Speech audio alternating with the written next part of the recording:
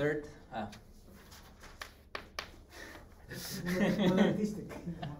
Right. So I'm just gonna take a step back because we have discussed lots of things about Brownian motion and whatnot and SDEs, but I want to get back to the problem we're actually we're interested in,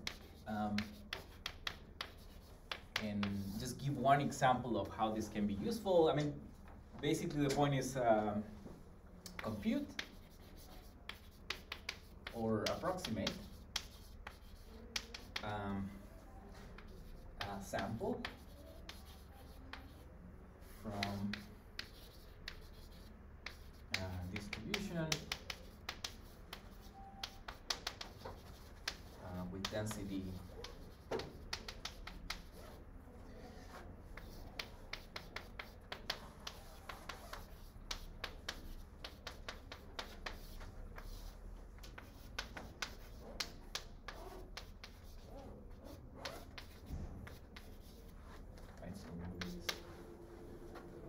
That's the problem we want to solve, right? We want to be able to, given, let me maybe put in more precise terms, given this function v, that we can call the potential function. So given some kind of oracle access to this function v, how to, in the most possible efficient way, to come up with samples from this distribution. Okay. And yeah, why is this difficult? I mean, there's a couple of reasons, but one can argue that the most difficult aspect maybe of being able to come up with this distribution is the fact that you need to integrate, right? So even if you're writing kind of what's the probability of something happening in this space, I potentially need to compute this integral, and integrating in high dimensions is difficult. So the question is how. I guess one of the approaches of what we're covering in this reading group is like circumventing the fact that you need this integral, right? Doing things that do not involve directly some form of integration. We'll further assume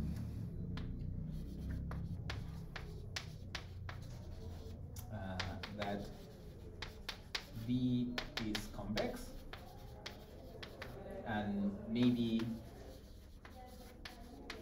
Lipschitz, smooth, etc. So hopefully these properties allow us to get more precise complexity results. But in principle, the main assumption we want to make here is that V is convex, which is equivalent to say that this distribution is log-concave, right? In the sense that taking the logarithm of this density gives me minus V, which is going to be a concave function.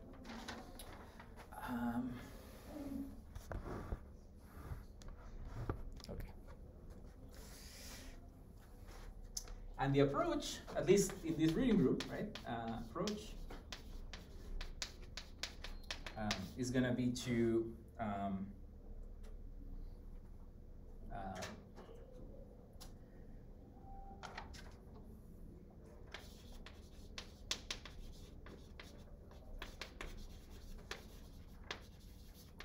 we're going to consider this Langevin diffusion.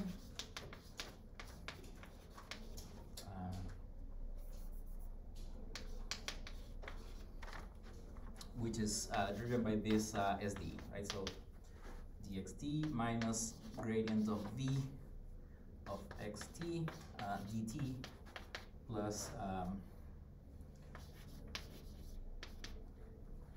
hope I'm not forgetting some constant factor here, but I think that's basically the Langevin dynamics.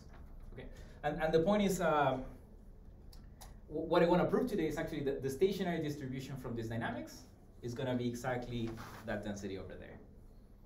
So the approach is going to be, let's just run the Langevin diffusion for long enough and take the sample that is given by that, by this guy when t is sufficiently large. Okay. And now you can see, for running this thing, I mean, there is no need to explicitly integrate anything. Certainly not the density of each of the minus v. Now I want to cover an application. So let me say by now that already this problem of computing or approximating samples from these log-concave densities is a very important problem in mathematics, but also in all sorts of applications. I just want to cover one specific application to maybe give some perspective on this.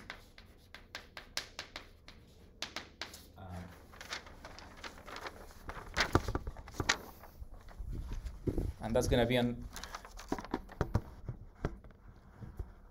a problem on which I have personal interest, which is differential privacy.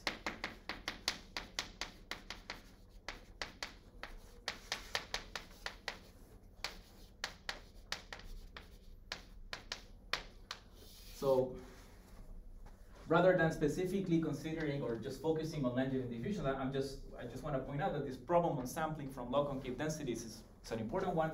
It appears at least in the setting of differential privacy. Okay, so let me go back to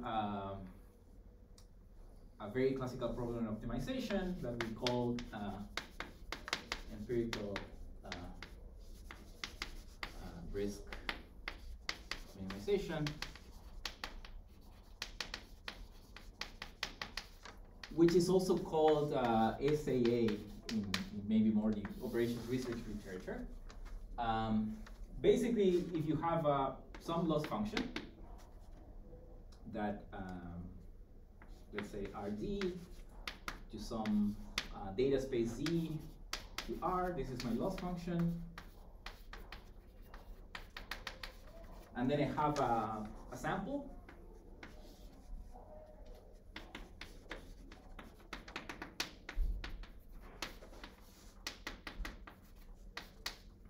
From some distribution E, say. Right, so what I want to do is I want to find a model given by these D parameters that better adjusts to the data in terms of this loss function. So I want to minimize over X in some set X. Let's assume this is a closed convex set. F sub S of X, which is given by 1 over N summation F of X Ci, if I equals 1 to N.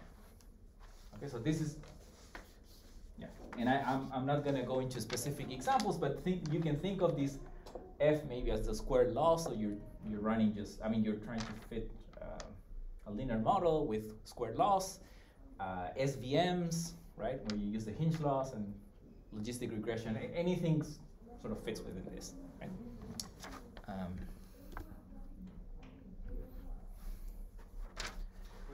Okay. So are there any questions about this? Okay, we're interested in solving this problem. Now, solving this problem means designing an algorithm that we're going to call A that takes these inputs, right, n data points, and comes up with a solution X, right? And we're going to evaluate the performance of this algorithm in terms of what we can call the risk, or the expected risk, which is going to be the expectation over, let me say, A and the data, or, oh, sorry, data here is fixed, actually. A may be a randomized algorithm.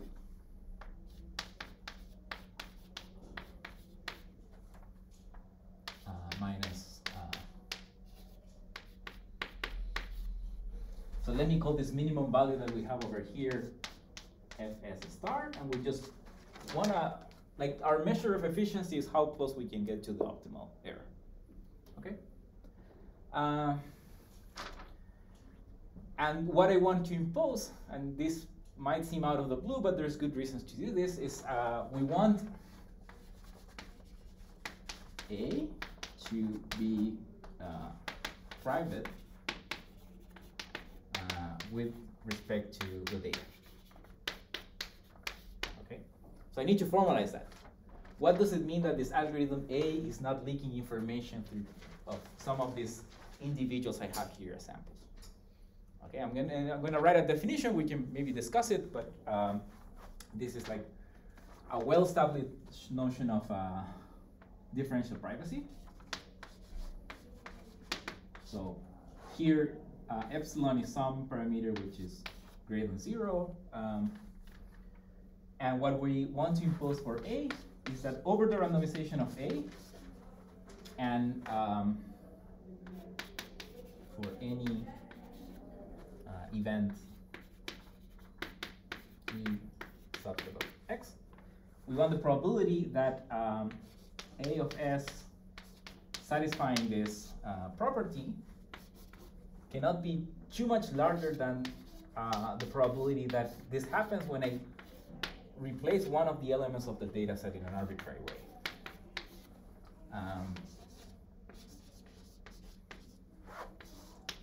Let me define S prime as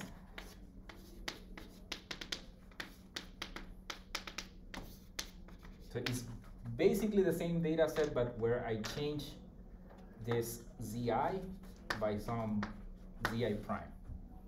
Okay, so this definition of differential privacy is basically encapsulating the fact that the algorithm is somehow stable to replacements of one of the users from the data set, on which the algorithm was trained. Okay, and yeah, it's a probabilistic notion. So in fact, the algorithm has to be necessarily randomized for this to even make sense. And yeah, I'm not going to discuss here today how this induces privacy, but I guess it is somewhat natural at this point that if you're saying that replacing an individual leads to outcomes that are very similar in both cases, it's somehow quantifying that these outcomes are nearly indistinguishable, right? Up to this e to the epsilon term. In fact, you can also translate this in terms of the log likelihood function of A being upper bounded by something. Yeah. So what this is for every switch? For any possible switch, yeah. And yeah, it's maybe too strong, but for now, I mean, what I want to show is that actually you can satisfy this using something like this density. Okay.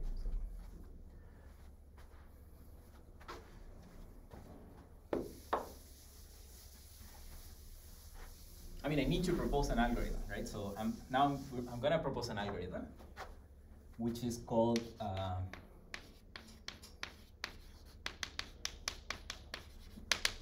the exponential mechanism.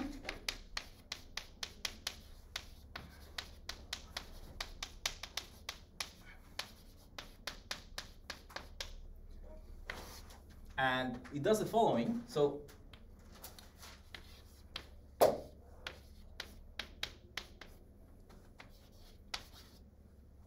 I'm almost cheating here because this is going to be a density. So basically what I'm going to write is a density function, but let me just write with probability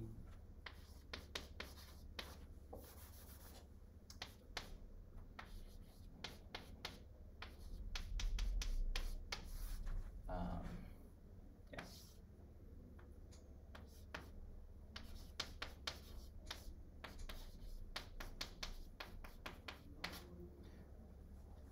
Right, so the density function on which I'm selecting a certain hypothesis here is going to be proportional to, it's going to be proportional to the negative exponential of B fs of the data set S, evaluated at X. So what is this effectively doing, right? Is promoting solutions X that achieve low value, right? If this is low, that means that with the negative, we're relatively having a higher weight for this solution compared to others, right? You can also think of this like as a Gibbs distribution, where this is your potential, right? So you're basically promoting functions which have low risk. And so there's, and this is, as long as you can sample efficiently from this distribution, you can use this algorithm. What I'm not going to prove is what is the accuracy guarantee that you obtain from this, but you can at least intuitively think that if you're promoting solutions with low risk, there should be, like, at least in expectation, a guarantee in terms of what risk this algorithm may achieve. Okay, and that's something that was proved in the paper by Vasily, Smith, and Fakurta.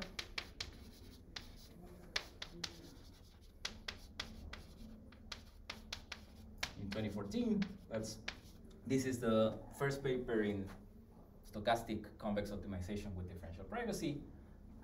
What they prove essentially is that the expected value of sampling from this distribution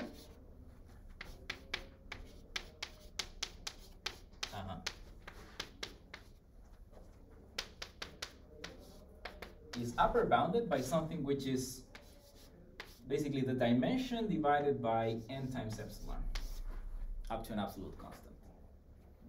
Okay, so for very high dimensional instances, this is not so good, but it's basically telling you that you need a certain sample size to get non-trivial guarantees. It turns out that for pure privacy, in the sense of the definition I just posed there, actually this rate is optimal. So already this mechanism is giving you the best error you can achieve, given the constraint of differential privacy. Okay. And how do you go from differential privacy to risk? That's the point. Is like this distribution, this Gibbs distribution, is such that it achieves low error. The differential privacy part, you're controlling the no, what I'm going to do now is I'm going to prove that this method is differentially private, because the proof is very easy. Okay, but the accuracy part is maybe, it might take a little bit, and it's kind of deviating from what we really want to do. So I'm just referring to this very important paper of Vasily Smith and Fekurta that you can see the result there.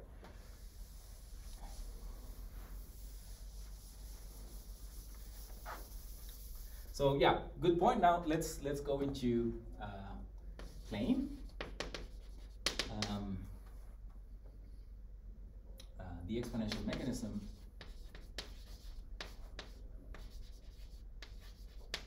is epsilon dB. Well, I haven't specified what is beta, right? Beta is a temperature parameter you need to adjust. Okay, so for beta at least 2 over n. Wait, let me check because epsilon n divided by 2. So as you have more data, as your sample size is larger, you can afford to have a higher temperature. That's going to give better accuracy. And I mean, basically, yeah. Yeah, I mean, for the sake of privacy, what we know, I mean, let's see the proof, because it's pretty easy. So all we need to do in this case, I mean, I didn't mention it here, but when this A of S has a density, this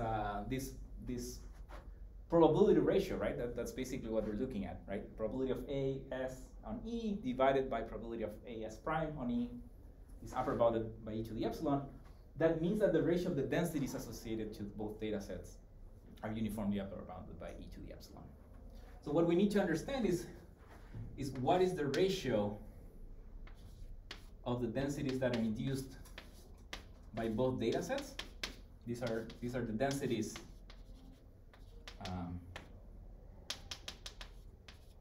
of exponential mechanism, right? And we need to prove that this is upper bounded by epsilon.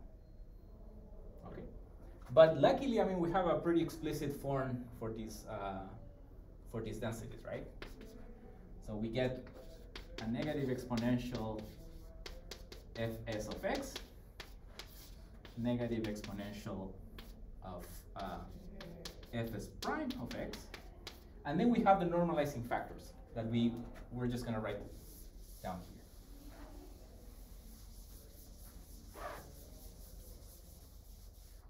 Okay, so what are those? I mean, for this guy, it's going to be the integral of e to the minus beta fs prime of y dy, and here down here is going to be the e to the minus beta fs of y dy. Okay, so what I want you to notice is that we're almost done, because I mean, these two we can just write them down as an exponential of a difference of functions. And the thing to notice is when you change the data set by one guy, there's a single loss function which is different, but all the others are equal, right? So what's here? The exponential of beta fs prime of x minus fs of x, right? With the integrals, you can actually do something similar. Like, you can maybe change this density. I mean, you're not changing anything, but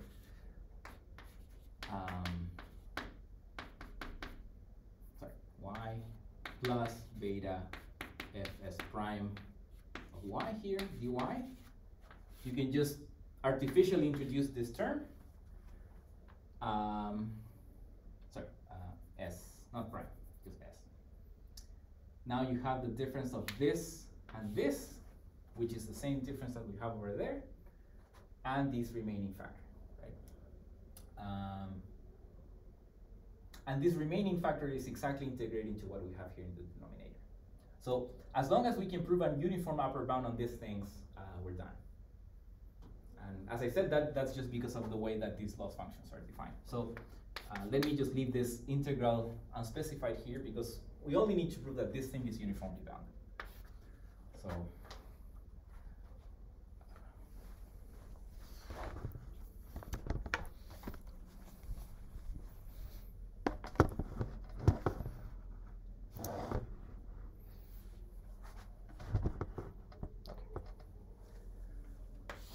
So I'm just going to use the definition of this thing. This is equal to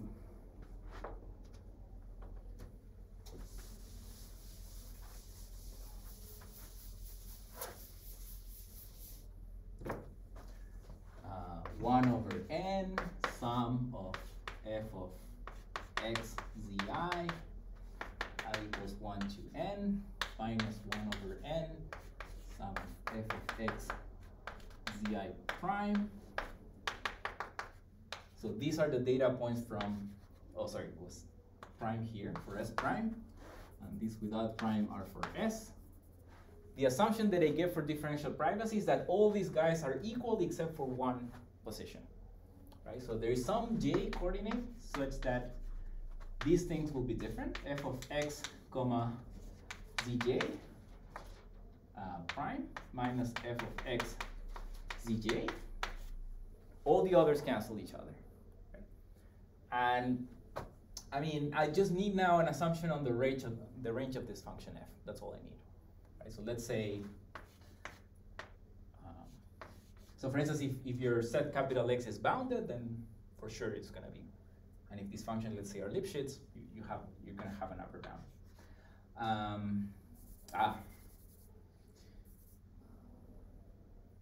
Yeah, let me just assume that this bound is 1 because otherwise this factor is going to affect the theorem statement. But anyway, the point is like once you have this upper bound, the density ratio between fs of x and fs of x, fs prime of x is going to be upper bounded by e to the minus beta over n, right? That's what we get from this first ratio over here. And then the integral terms are bounded in exactly the same way, right? So first of all, you can apply the same uniform difference argument to these guys, and then you're going to left the two integrals here, which are exactly equal. So this is going to contribute a second. So you just get e to the minus 2 beta over n, and we want this to be, oh no, not negative, sorry. I'm using triangle inequality here, so there's no negative terms. It's just 2 beta over n, and we want this to be less than or equal than e to the epsilon. So what do we need then? We need that, now is the conclusion, beta can be at most n epsilon divided by 2. So I screwed up. For privacy, you need that beta cannot be too large.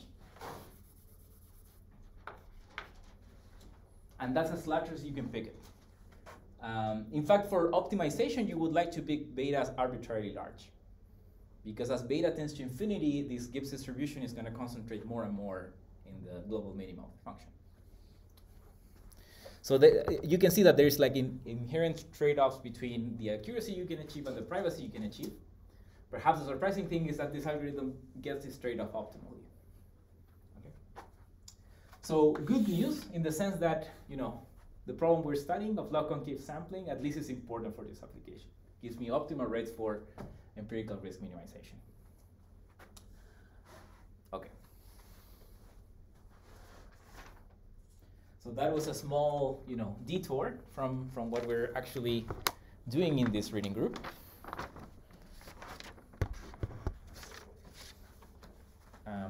let's get back to our actual interest.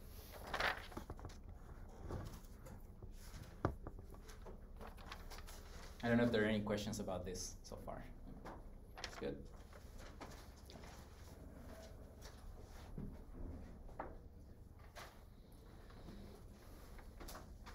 So yeah, I said I was gonna prove convergence rates for the Langevin dynamics today, but I realized that at least for those of us which are not super familiar with probability, there's an even more basic question we need to answer here, right? So I said in the beginning that this Langevin diffusion, when t goes to infinity, converges to its stationary distribution, and we claim that this stationary distribution is this e to the minus v of x, but we haven't proved it yet. So what I'm going to do now is proving that result. At least you get the impression that we're doing the right thing with using the Langevin diffusion for sampling log-concave distributions. And for that, I will go into the part on the lecture, the monograph we're following that refers to Markov semigroup theory.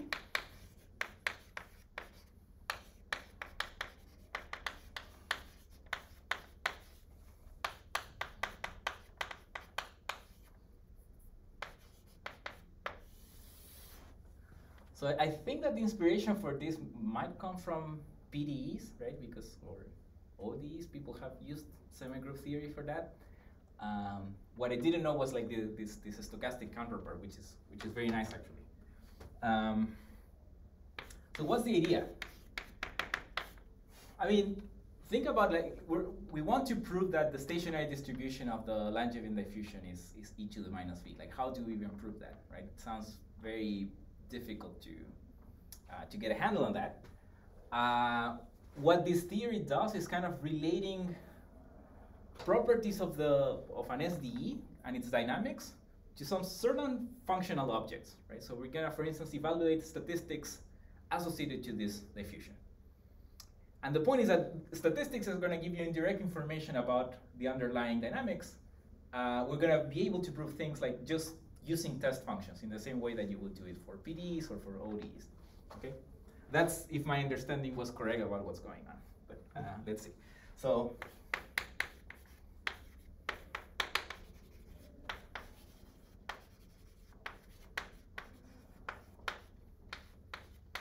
we consider a time homogeneous Markov chain. I mean, Markov process, I guess.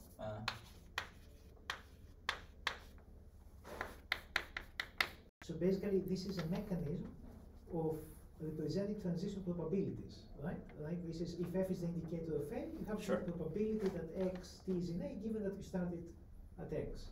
Yeah, I mean, but in principle, you're not allowed to, if you take bounded continuous functions, you're not allowed to take indicators. Right, but I guess you can take limits to that, right?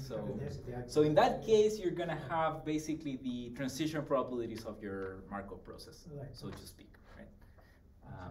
And that's basically, I mean, if you can see that many of the questions we want to answer about a certain dynamics are already kind of answered by this class of test functions, right?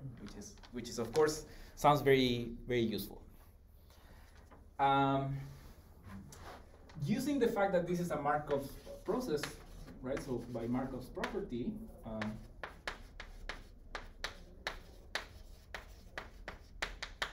we'll have the following, right? So we have that P0 is the identity, right? And PS, PT is equal to PT, PS is equal to P T plus S. And these are the properties that define a semigroup. So just to clarify that, why we're using that name. And when you have a semigroup, there's this fundamental object called the infinitesimal generator.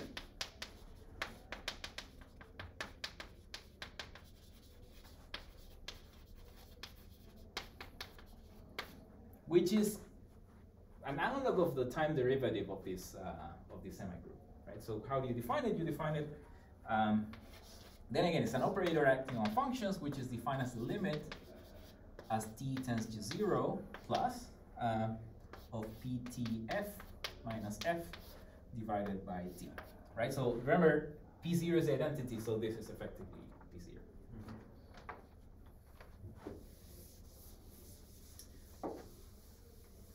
yeah, I guess intuitively it's like this infinitesimal generator is capturing like the local dynamics of the thing.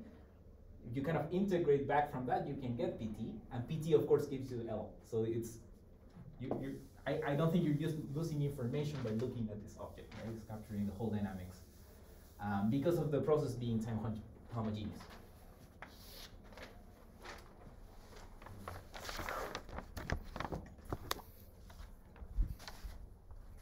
Yeah, the homogeneity is why you find it at 0. It's like taking derivative at 0. Right. Somebody can ask why you don't take a derivative at x because homogeneity. It doesn't matter. The Yeah. changes, yeah, would be the same.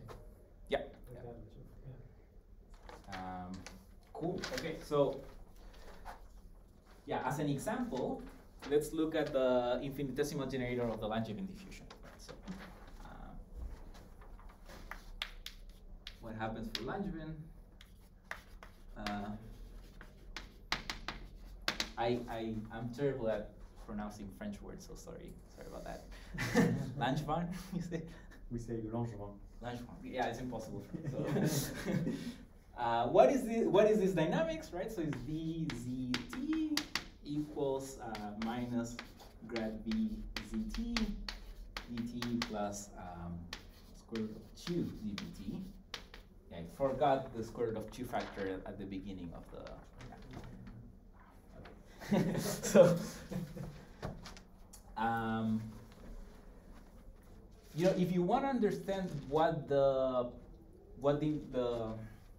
Markov semigroup is or how it acts on functions, you can use Ito's lemma, right? So, f of zt is going to be an Ito process and it's going to satisfy a different SDE, right? So we can either do that, or I can go with the more heuristic argument we also use for deriving Ito's lemma. So let's do that because just because we're starting the course, right? So this is just like a informal argument, right? We could use Ito's lemma to properly formalize this, okay? And it's also done in the book, but let's go with the more informal argument to make sense of this local behavior of the function. So, but for Ito, there we need more regularity for that. And what's the kind of regularity you're gonna need for? So gradient of V has to be, so V has to be essentially, so the gradient of V has to be in L1, so V has to be in H1, right? That's perfectly acceptable. yeah, that's not a problem. No, but the question is like the functions f, if you said are bounded and continuous. That it might not be enough for Ito's lemma, right? Oh, that f over that you're gonna. Yeah, I want to evaluate those things. Right, okay. So yeah. that I guess Mario's comment was about that, right? Yeah. And you're using a class of test functions which might be weaker than. To track the evolution of But then, yeah, I guess you can take like a Z infinity with compact support, and then yeah, the usual arguments. Okay, so what does this SDE mean? Right? We have this rewriting, this kind of rigorous rewriting of this stochastic differential equation using this stochastic integral, right? ds plus, and the point here is that the Brownian motion term doesn't have a changing variance, right? So when you integrate against Brownian motion, you're just going to get Brownian motion, right? So I'm just integrating this SDE and using the fact that this integral is just that, right? What I want to do now is I want to take quote unquote a Taylor expansion around Z0 to understand what is the infinitesimal semigroup doing, right? So we're going to take a function f, right? So let f be in my class of test functions, which we haven't specified, but we're going to assume that it's sufficiently regular. We're going to have that f of zt, right, is equal to f of this, and just using Taylor's expansion, I'm going to get f of z0 plus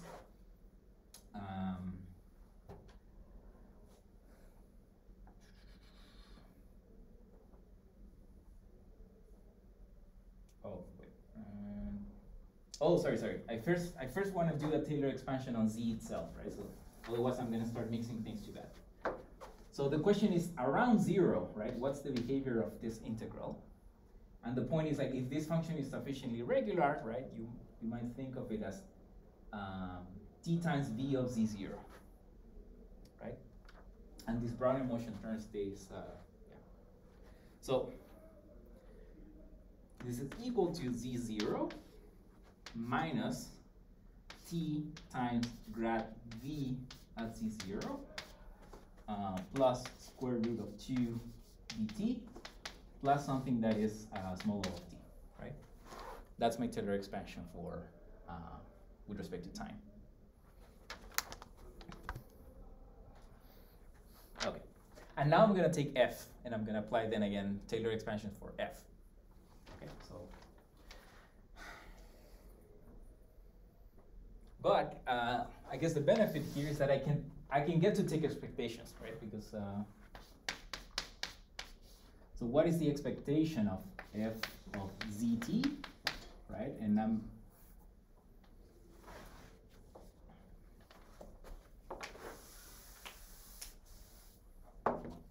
I guess you could say that, right? Is going to be yeah.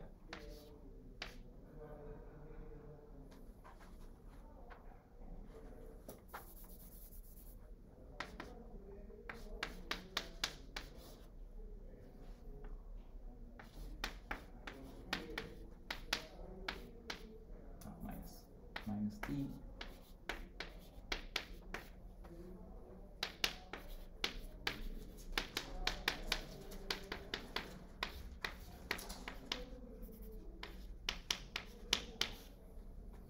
Okay. So since z0 is equal to z, right, I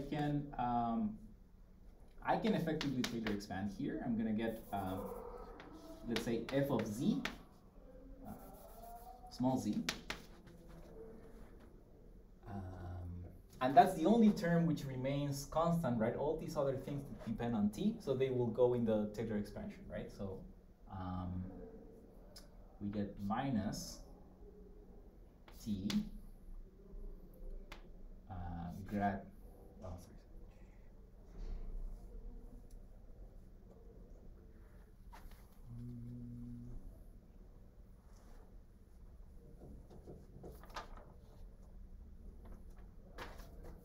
sorry.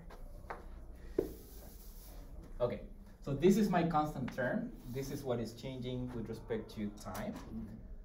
And I'm Taylor expanding this f, right? So my first order Taylor expansion is going to involve grad f at z, comma this, right? So we get minus t grad v z plus square root of 2 vt plus a small o of t.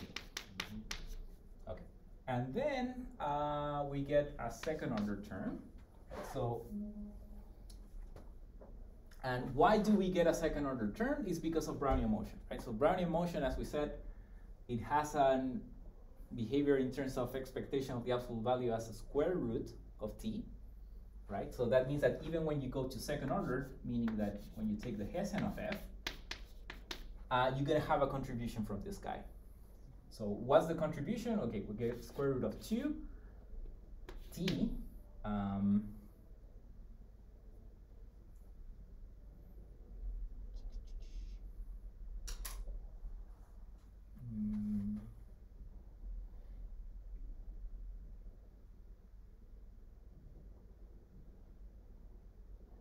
I mean, I can write it down completely, but the point is that this guy is already going to have an t squared, and this one, yeah, we don't even need to bother. But okay, maybe I can put it this way. So plus expectation, so before even, and I should take expectation here as well.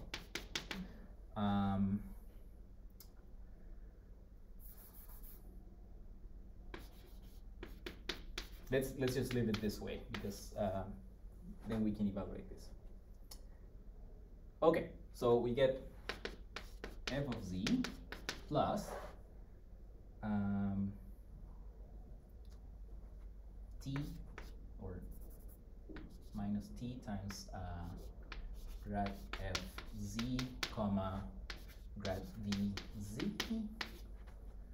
This in expectation, this Brownian motion term is going to give me 0. So this term cancels, but because of the expectation.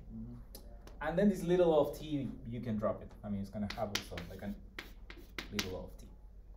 Now, this is the one which gets interesting because what is the, I mean, this is basically the covariance of the Brownian motion at time t, which we said is t times the identity. And that means that this inner product is going to give you the trace of the Hessian, which is the Laplacian, right? So we get, so I hope I got this right. But that means that now we can take, we can subtract f itself, which is going to drop this term. We can divide by t and take limits. And that's going to give you a formula for the,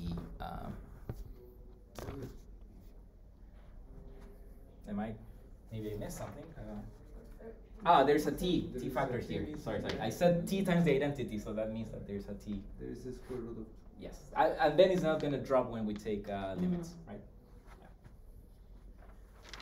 Yeah. Okay. Yeah, maybe it's easier if you just use Ito's lemma.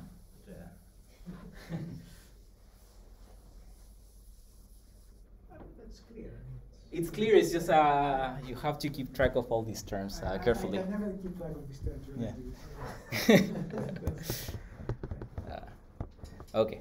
So, yeah, the point now is that if you want to evaluate this L of f, right? We said we can take limits on t tending to 0, right? We said pt of f minus f divided by t. So let me jump ahead and say that thing when you take those evaluations, right? You're subtracting f, you get minus grad f. And this is a function of z. So what you're seeing on the board over there is the evaluation of that function for z. So you get, yeah.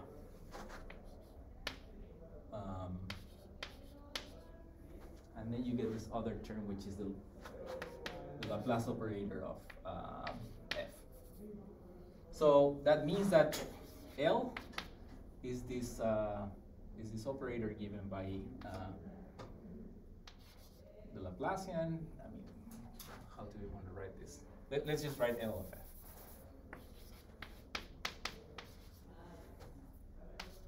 Minus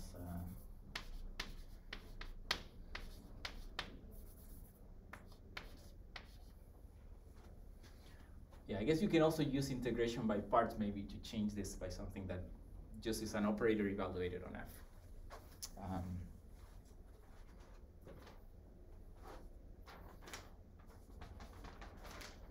Yeah, okay. So The square root of 2 disappeared.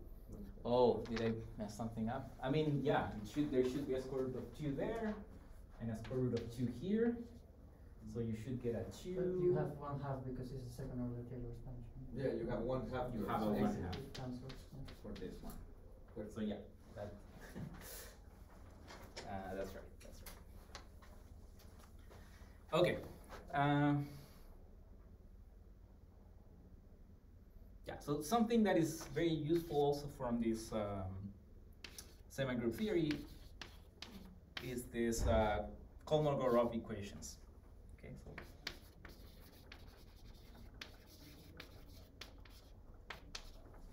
So we're first going to look at this backward equation.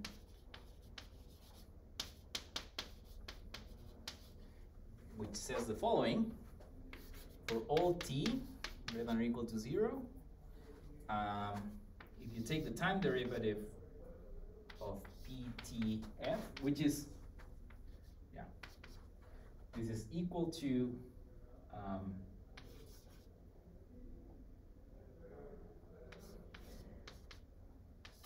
I mean, yeah, what we define as as this operator L is kind of the formal time derivative at 0 of of the process, right? So saying that is the same as saying this, and this is also, I mean, we're going to prove it, but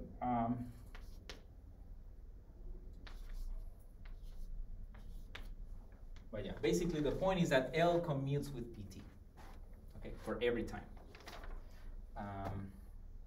So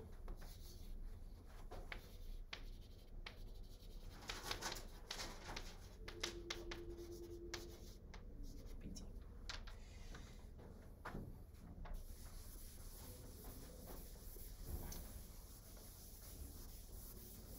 Yeah, this proof is also simple because of the way things are defined, right? So proof. Okay, what is dt of pt f, right? Is going to be the limit as t h tends to 0 plus of pt. This is ph applied to pt f. This is equal to pt plus h because of the properties of the semigroups minus pt of f divided by t. So you can use the fact that this here things commute, right? So you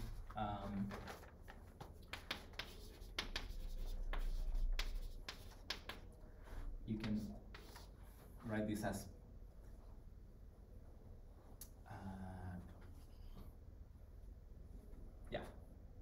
pH minus identity divided by h. Oh, sorry, this is divided by h here, taking the limit with respect to h. And this is applied to PTF, right? This is equal to what we define as this, the generator, the infinitesimal generator of the semigroup. And you can see that it does, the order doesn't matter, right? So we might as well just, PT is a linear operator, so you can also factorize it from here. And so you'll get the same conclusion when you take the derivative inside. Sorry, when you, yeah, I mean, it's gonna be L. So this is what I mean, okay? So the other is analogous.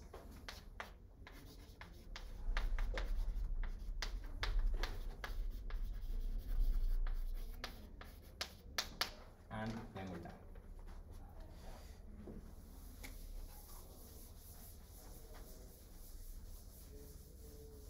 Okay, so how much time do we have? A little bit less than that, but let's see. Okay.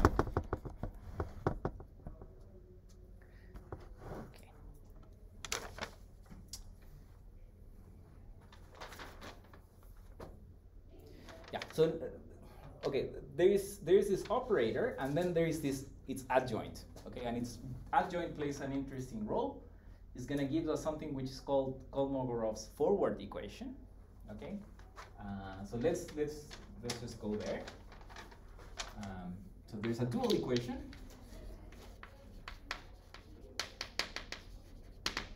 Which says the following. So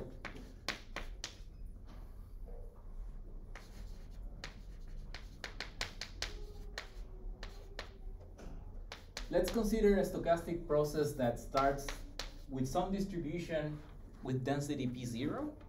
Okay, so I'm going to assume that it has density so that I can treat it as one of these test functions somehow. Okay. So what happens formally is that the expected value of f of xt is going to be equal, right? So what I can do is I can integrate, that's the expectation, the semigroup at time t of f with the density P0, right? So what I'm saying here is, like, my probability space is generated at time 0 by this density. I let the system run for t units of time, and then I take the expected value of f, right? And I can see formally this as an inner product between pt of f and P0. Not an inner product, but a duality pair. And that means that I can take the adjoint of this operator, PT. How does that look like? It looks as follows.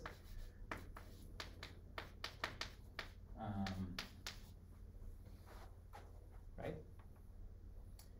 Yeah, and this somehow this thing has interpretation of taking things now forward in time. Okay, but yeah, this is now my, I guess, the probability space for which you're just taking expectation.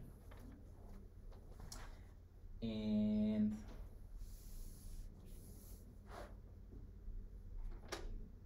yeah, so you have that, and the conclusion that we get from here is that x t is going to have a distribution pi t, which is given by the adjoint of p, p0. Okay. So I guess intuitively you would like to take pt to the process itself, but it doesn't make sense, right? Pt is only applied to test functions. So if you want to really understand the evolution of the process as a probability distribution, you have to look at the adjoint. Something that acts on distribution. Yeah, on distributions, right. Okay. So Kolmogorov's forward equation.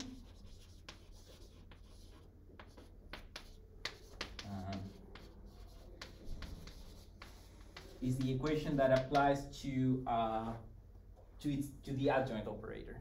Okay, so what happens now if you take time derivative to this expected values, right? So f d pt star of pi 0, right?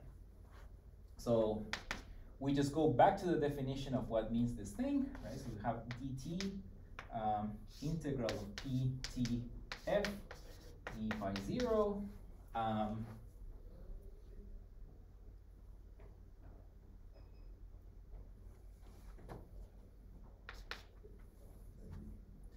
this time derivative of this expectation is the generator of the semigroup. So you can write this as L of f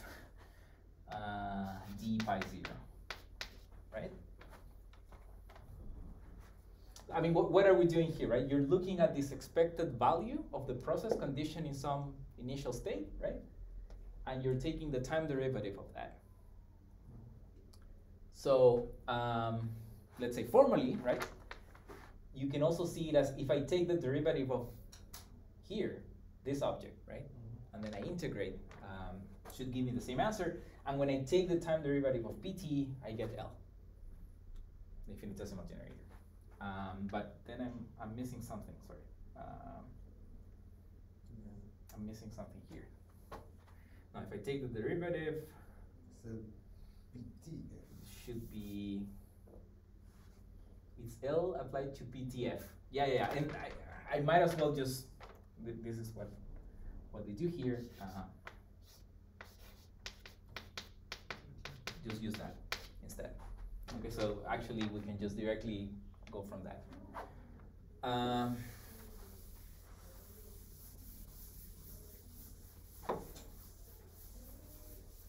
And now, now you can pull this back using the definition of the adjoint. So this is going to tell you that you get the integral of pt L f d pi 0. Okay, so yeah, the conclusion is then that let's see.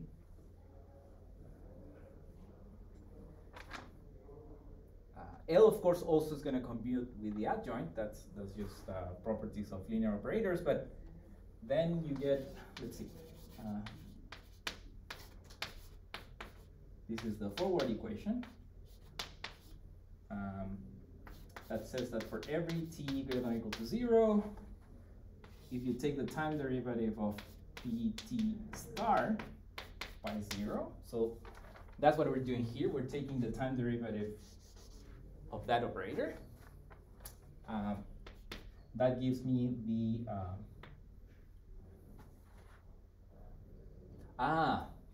yeah.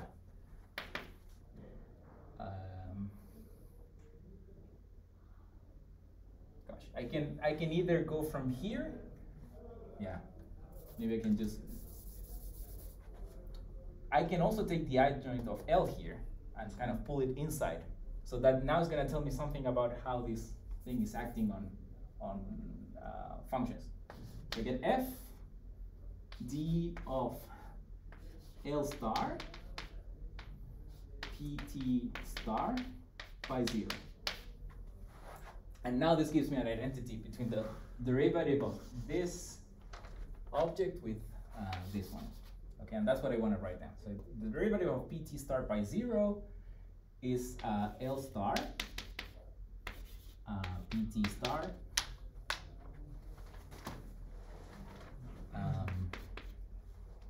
and this will also commute